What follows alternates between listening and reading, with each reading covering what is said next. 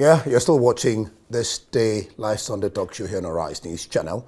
With me this hour is Nnaemeka Obiaraeri. He's a certified investment banking executive. We'll also be having Chika today. He's not in the studio yet. He'll be joining us. But before then, let's take some stories before we bring in Nnaemeka Obiaraeri. Victor Osimhen's quick-fire equalizer spared Nigeria's shock defeat against Equatorial Guinea in their opening game of the 2023 Africa Cup of Nations AFCON. Osimhen nodded in a minute after he banned Salvador's opener for the underdogs. Salvador's classy first-half finish was the side's only attempt on target and briefly threatened a significant upset in the second game of the tournament.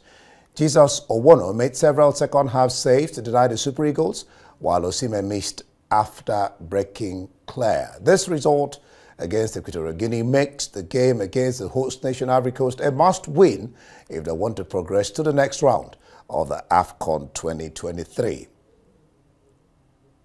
All right, now I bring in Nnaemeka Obiaraeri, an investment banking expert. Nnaemeka, glad to have you join us.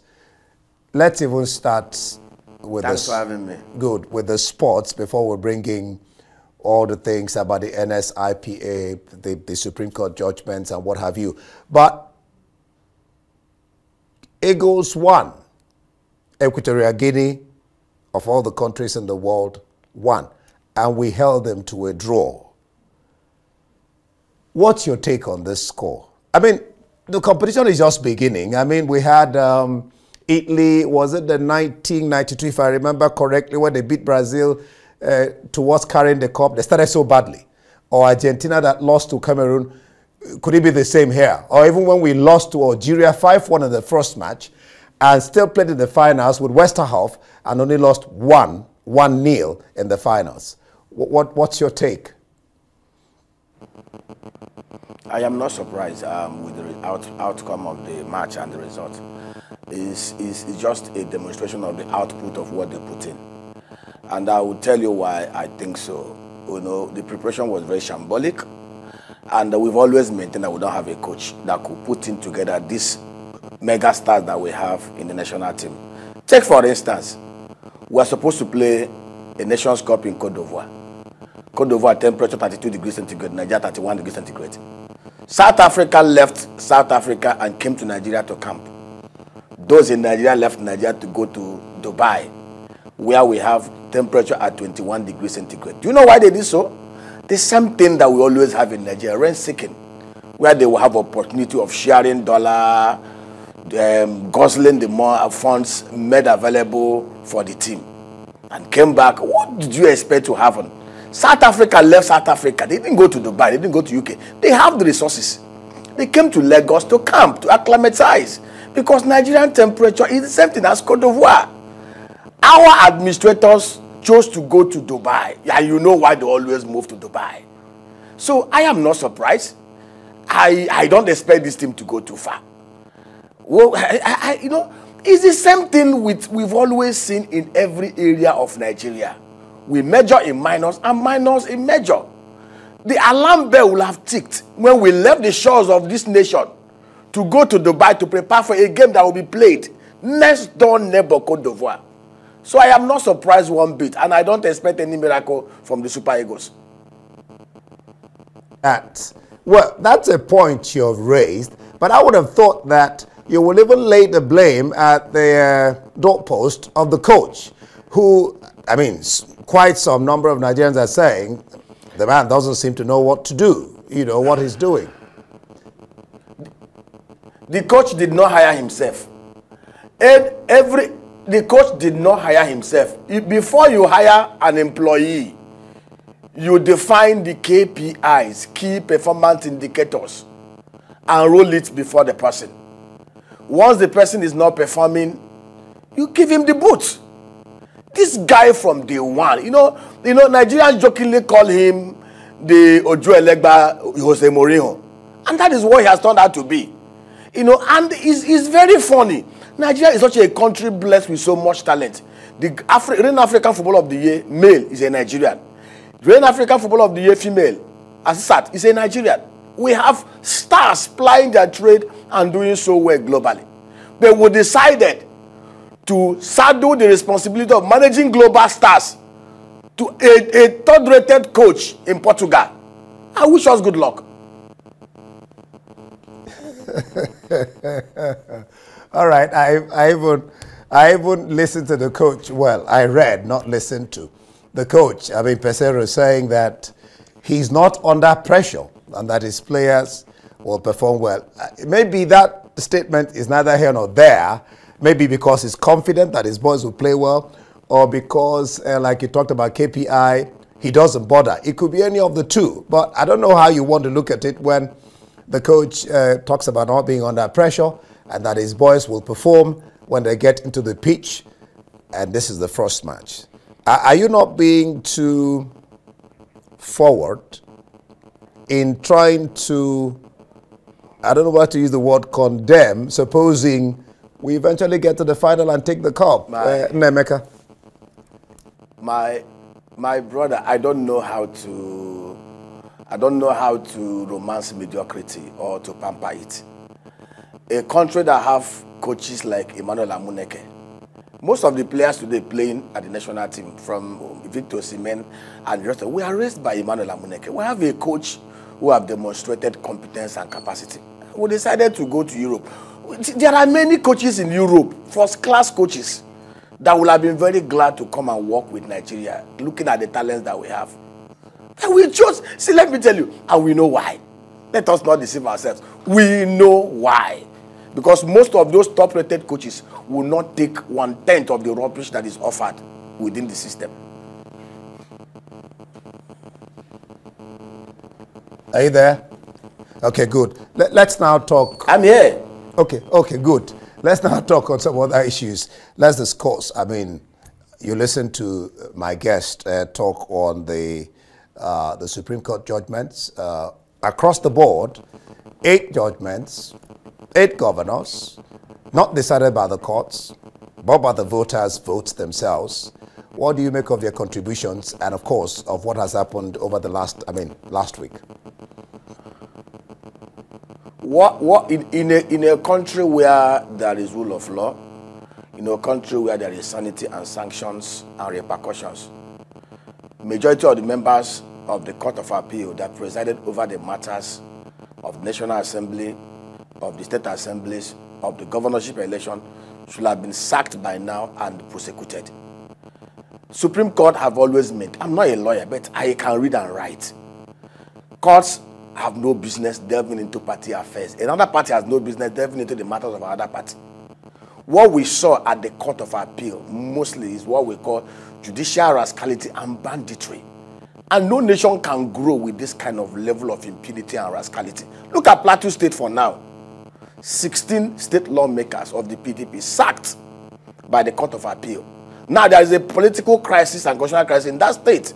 The YPP speaker of that state have refused to recognize those 16 state assembly members that were given order to receive a certificate from Court of Appeal based on what the Supreme Court adjudicated and their pronouncement on the governorship election result of that state.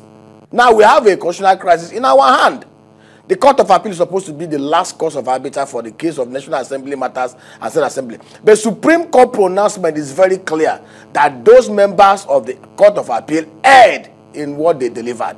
So what do we do now? The YPP guy said he's not going to recognize them. The Supreme Court will have to intervene. But in a nation where there is rule of law and where we respect ethics and sanctity, by now, most of those who presided in the Court of Appeal should have been sanctioned and most of them prosecuted because it was a clear case of judicial rascality and banditry. You said correctly, you're not a lawyer. I just finished interviewing a lawyer who said that what you get in law, I mean, that's why in some instances you hear people say the law, the phrase, the law is an ass. He said that they are human beings, they're not gods, and that's why you have the apex court to make corrections when it is needful.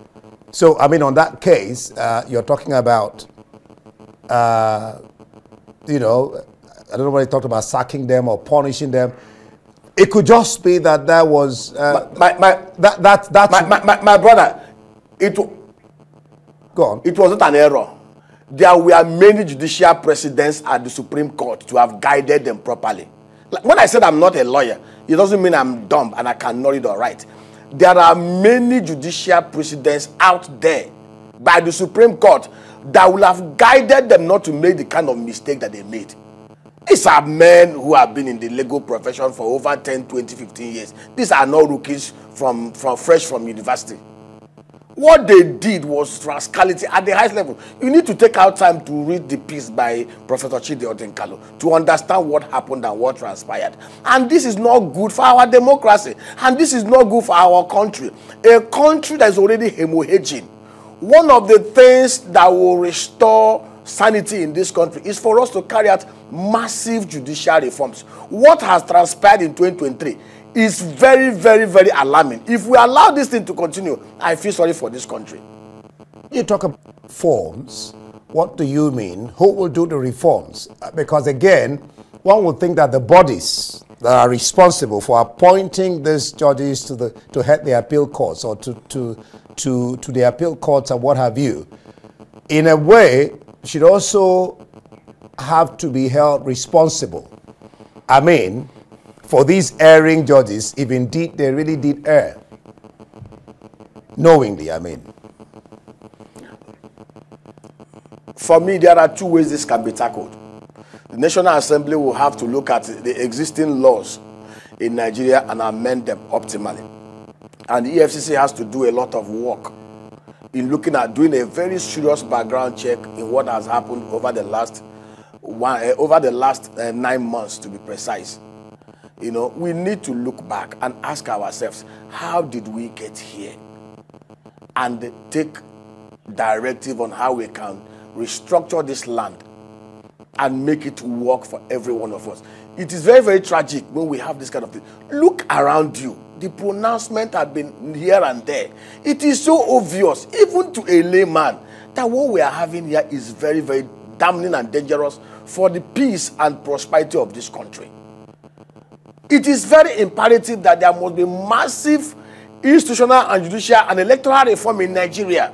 We need it. It's urgently baying that we must do it. This country needs massive electoral reform. We need to look at the OYS report and implement it holistically.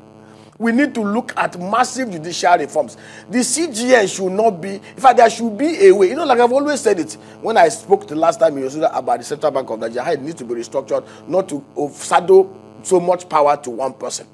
Not saddle so much power to the CGN. There need to be a way of unbundling the laws so that even at the Supreme Court level, the judges should be at par. There should be a collegiate thing where people must agree on a thing before it is done. Not one man can sit at one corner and begin to administer and dish out favors and patronages. And this is what brings corruption in any system. Corruption. Caller, that one of the guests, my guest, before you came in, were discussing the NSIP suspension for 6 weeks at the first instance by the President Bola Ahmed Tinubu, so that the panel he set up can holistically look at the program, tinker it, so it can really benefit the people for which it is meant for. That's the vulnerable. He said that corruption is directly related to increase in poverty, which we have in the land. Minister of Internal Affairs has been suspended. Shehu called in for questioning by the AFCC. Omar Farouk, their predecessor, has also been called in. What do you make of all these events playing out? And then, do you think that a suspension for 6 weeks, the first instance, is necessary? Like I said, we are just tackling the symptoms and not looking at the root cause of the problem. Better Edu is not the problem. Better Edu is just what happened with Better Edu is just one of those symptomatic manifestations of a very corrupt and rotten system. In the first instance, the National Social Investment Program shouldn't have been in place in the first instance. Obasanjo did, under Bakol, did National Poverty Eradication Program. That was very streamlined and excellently executed. What we had over the last 8 years under Buhari was just a rent-seeking program that was used to empower the very greedy and the wicked in the system. And looking at the structure that we run, what is even the duty or the responsibility of the federal government in running a social intervention program? The nearest government to the grassroots is the local government. One of the reasons why we have poverty in Nigeria, and I have said it and I'll keep on saying it, you cannot eradicate poverty with tokenism on this kind of fact. Over the last 8 years, when Buhari took over power, the number of extreme poor people in Nigeria was 76 million. He left 102 million extreme poor Nigerians and 133 million multidimensional poor Nigerians and 178 million Nigerians who do not earn more than 160,000 naira per month. Poverty today, Nigeria is the poverty capital of the world. And I will give you an example. In 1980, the number of poor people in Nigeria was about 4.1 million. China had 769 million poor people. China embarked, they did not embark on tokenism. They decided to embark massive education and microcredit arrangement schemes. By 2005, China had moved their literacy level from 62% to 97%. And they were succeeded in removing over 700 million people from poverty. Nigeria has moved from 4.1 million poor people in 1980 to over 1.3 million multidimensional people. Do you know why? We have 20 million kids out of school. Poverty, terrorism, banditry is linked to illiteracy. Illiteracy is not just not being able to read and write. Illiteracy is inability to digest information and make informed judgments. There are even many who are parading degrees today who are illiterate in the real sense of it and definition. The only way we can move this country forward in sincerity is for us to restructure the constitutional, physical, resource production and control, and socio-economic framework of Nigeria back to what we had between 1960 to 1966, when there was productivity at all levels. In fact, at those early stage, the Western Nigeria was ahead in education. Other regions were doing a lot of intervention program. People were sponsoring their people to go to school to enhance education. We had productivity. We had everybody competing to be productive. Everything was based on merit. There was no rent-seeking structure in the political arrangement. Political office holders were part-timers, members of legislature. Their perks of office were tied to that of the civil service. There was no incentive to kill, to steal, to run with election results. Because if you go there, you'll be wasting your time. We had men like Sir Louis Odumegwu, reputed to be the wealthiest man in Africa then, as a member of parliament. A chairman of 15 corporations, he did not go to parliament to receive 100 million naira as palliative to share rice to his constituents, or 200 million naira. He went there to contribute his intellectual capacity, to contribute in shaping laws that will help build Nigeria. States controlled 50, regions controlled 50% of what they produce. They had their own regional police that were well funded and well equipped. Security was topmost. You can enter night bus in Port Harcourt and go to Kano, nobody will molest you. There was no banditry, no kidnapping, no terrorism, or the kind of madness that we have here in every region in Nigeria. If we want to fix this country, see, if you look at the population of Nigeria demography, 217 million people, 97.5% of Nigerians, over 211 million Nigerians, are below the retirement age of 64. Only about 5.9 million Nigerians are above 65 years. So, and 70% of Nigerians are youths. So if we have 211 million Nigerians below the age of retirement, why do we have 133 multidimensional poor Nigerians? And I can tell you this, the average Nigerian is not lazy. With their limbs and hands and legs and eyes and faculty intact, the average Nigerians can be able to be put into productive work to take care of himself and his family. But we need to provide the enabling environment, the enabling security, the enabling physical, the enabling electoral, the enabling merit-driven environment to enable them to prosper. And how do we do it? Bola Tinubu is not going to be president for more than 8 years. And interestingly, he had been at the forefront of physical federalism and restructuring of Nigeria. And I want to use this to plead with him. He stands at the threshold of history. He should use the remaining days in the office whether 4 years or 8 years, to start a process of restructuring Nigeria back to the physical federalism that we had between 1960 to 1960s. And I will tell you this, if we don't do this, even if you bring an angel to govern Nigeria at whatever level, they will suck him in. We operate a rent-seeking federalism today that can even corrupt an angel. And the only way we can make this country work is to dismantle the whole institutions, the whole systems, the whole structures that enable criminality, rent-seeking, and consumption, and not production. We'll probably get back to this some more, but let me take you up on what you mentioned in regards to China exiting poverty. You talked about how they used the tool of education. But here we have 60% reduction from the report I read a while ago.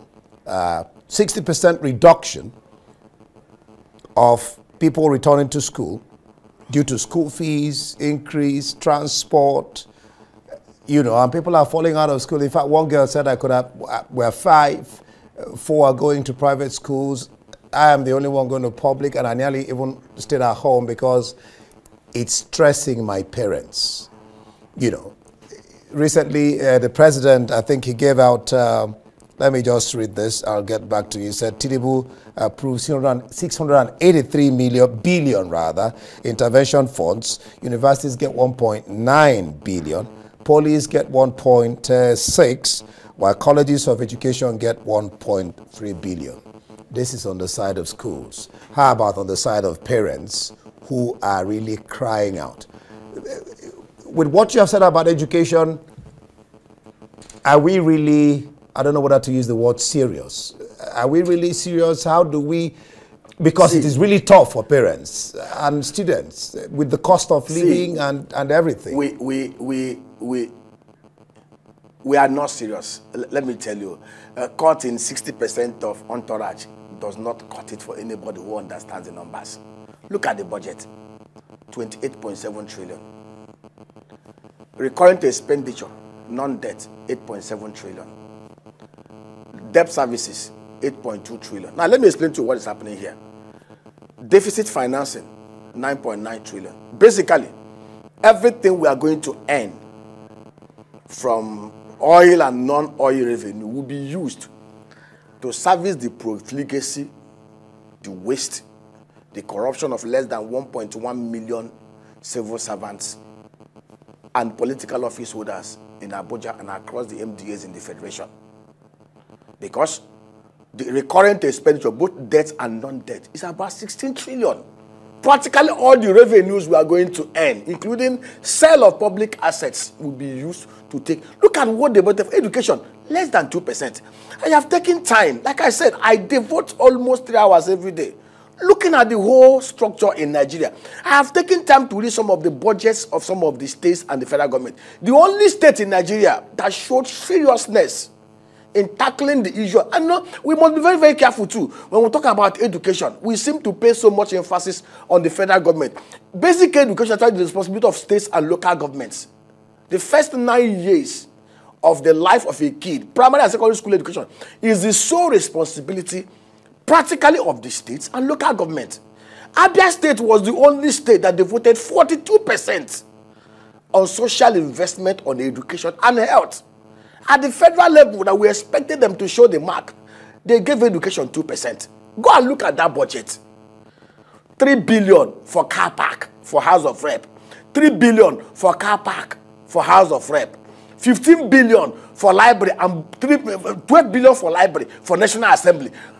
Which are they going to school? 3 billion for books for National Assembly. Go and look at the frivolities in that budget. We budgeted 16 trillion naira as debt and non-debt recurrent expenditure to just take care of 1 million people. See, let me tell you, this country is a country that can easily, on an annual basis, ramp up production of nothing less than $300 billion across the different sectors of Nigeria. From the agri sector alone, I sit down to look at the numbers, look at the sector. This country is a country that is so massively blessed. But for this country to work, we must look at the foundational issues. Nobody is being blamed here. Nobody is even if Bola Tinubu decides today that he wants to cut cost of governance across board by 70%, without fixing the foundational problems, after 8 years, somebody may come in again who does not bear in his philosophy and mess up the whole thing. P2B in Anambra State saved so much for Anambra State, did not borrow one kobo. Did a lot of physical prudence and physical responsibility programs in Anambra State. Did 800-kilometer roads. Provided security. The state was the most secure state in 5 years. The man that took over from him went on spending spree. Today, Anambra is one of the most indebted, one of the highly indebted states, because the man that took over just decided to go on spending binge, borrowing and whatever. Because the structures were not there constantly to prevent somebody coming to do what he wanted to do. The only way, we do not want to look at NAFDAC. Dora Akunyili came, did excellently. After Dora left, the people that have come in there to work at NAFDAC, nobody knows what they are doing. So the only way we can make this country work is not where we decide to put an arrangement where a good man comes and does well, a terrible man comes and does terribly. We must overhaul the whole constitutional, resource production and control, electoral and judicial structure, security of this country, back to what we had between 1960 to 1966. Regions must be able to control their. We must devolve power, responsibility, and resources. The regions must be allowed to control their resources and give 20% to the port, to the federal government, and 30% to the port. When you do this, every state and local government will look inward. Look at the gold that is being illegally mined from Osun to Zamfara. What stops us to bring in the same arrangement in oil and gas industry? Bring like a barite gold. Allocate acres of land for them. Provide them with security. Let them mine gold and refine it. And let us do the same sharing arrangement that we have in oil. But nobody's thinking about that. There are very many things that we can do to put this. Let me tell you, Nigeria has no business having more than 10 million poor people. We have able-bodied youths who are raring to go to put themselves to active work. We have a very hard-working population. But please, for God's sake, we need to restructure this country. It's imperative and urgent. If we don't restructure this country, let us stop with all of us are not victims. We are all collectively part of this nonsense. But we must all agree today that we must fix this land. And fixing this land simply means go back to the 1963 Constitution, bring it up, overhaul it, and then modify it to suit our contemporaneous needs. Thank God that we have 6 regions. It can work. All right. Let's talk about the NSIP suspension for 6 weeks by the president. He said he's suspending it for 6 weeks, and he has put together a panel led by the coordinating minister of finance, the minister of finance, and the coordinating minister of the economy, Wale Edu, as chairman, to tinker it. And then, of course, in that, we talk about the fact that Betta was suspended, Shehu was sacked, being questioned by EFCC. Umaru Farouk is being questioned by EFCC. Do you think the suspension is necessary? What reforms can the the panel put together along with the president to really get to those who are vulnerable? I discussed the question of data with Kola Wole. Do we have the data, the real data of those people, and the fact that even the governors want this thing to go through their hands, but those who are in charge are saying no? The truth is, suspending or sacking does not change anything. The person that was there, remember, in this same country, we are told that over 165 billion was spent in 2020 to feed school kids who were at home under COVID lockdown. Nothing happened. Nobody was arrested. Nobody was sacked. Nobody was reported. Like I said, the federal government of Nigeria has no business with some of these intervention things they are doing. They are just creating a venue for corruption. Those are the closest to the grassroots, at the local government. We are having this problem because we are operating a quasi-unitary system of government. So much powers and resources are invested at the center. We never had these problems in 1960 to 1966. We can solve this problem. We can kill three birds with one stone. Restructure Nigeria back to the constitutional, physical, resource production and control framework that worked for us in 1960 and 1963. Let the regions, let the states produce whatever they can produce, contribute 50%, keep 50% for themselves, put 30% in the national pot, and give 10%, 20% to the federal government. See, look at, for example, in America, they have over 165 ports. States own their port and run it. Even there are private ports. In Nigeria, everything is under the federal government of Nigeria. There should be ports in Ogara, in One, in Cross Rivers. States should be able to open up and run their own ports without federal government intervention. But the problem we have here is that everything is concentrated on the center and everybody is running to Abuja. If we devolve responsibilities and resources and powers back to the regions, it was so effective that Ahmadu Bello, being the leader of MPC, did not even agree to become prime minister. He understood the responsibility to his people. He stayed behind as premier of Northern Nigeria and sent Tafawa Balewa to become the prime minister because there was nothing at the center for him to go and do. And we must look at that. And that was the arrangement that was agreed to by our forebearers. Enahoro, Herbert Macaulay, Obafemi Awolowo, Nnamdi Azikiwe, Ahmadu Bello, and the rest of them had many conferences and summits and agreed on a constitutional arrangement, a fiscal arrangement that will take care of the diversified nature of Nigeria. And it worked before the military guys struck. And we know this truth. As long as we continue to operate this 1999 Abdul Salam Abubakar Constitution, no matter how we amend it, this country will not move forward. Let us tell ourselves the basic truth. But even the mending of the Constitution, Nnaemeka, it won't be done in one day. I mean, and what you're saying looks like one fits all problem. The moment we amend the Constitution, everything works. But in some quarters, it's been talked about that the system is not the problem, but the people that handle or run the system. It is not true. Let me tell you, the average Nigerian is not more corrupt than the average American. Is not more corrupt than the Britisher. What happens that in those areas, the laws and the structures are put in place to act as deterrence. You listen to Obama's wife, Michelle Obama, talking about White House expenses. Sometimes they are careful of what they eat or drink. Because if they eat beyond a certain limit, they will pay. Everything is well structured. You can't go beyond it. Look at what we have today. The insecurity, over the last 8 years, we wasted over $29 billion on security expenses. At the end of the day, insecurity festers. Why? The only people that can foster security within their domain are the locals who understand the environment. They know the good, the bad, and the ugly. The current security architecture is not working. And let me tell you, it does not take anything for those in power today to restructure this country. There's no big rocket science about it. We talked about electoral reform. What was the whole essence of IREV? IREV was introduced. But unfortunately, these guys were too smart. They did not include it in the body of law. They allowed INEC to pronounce it as a regulation.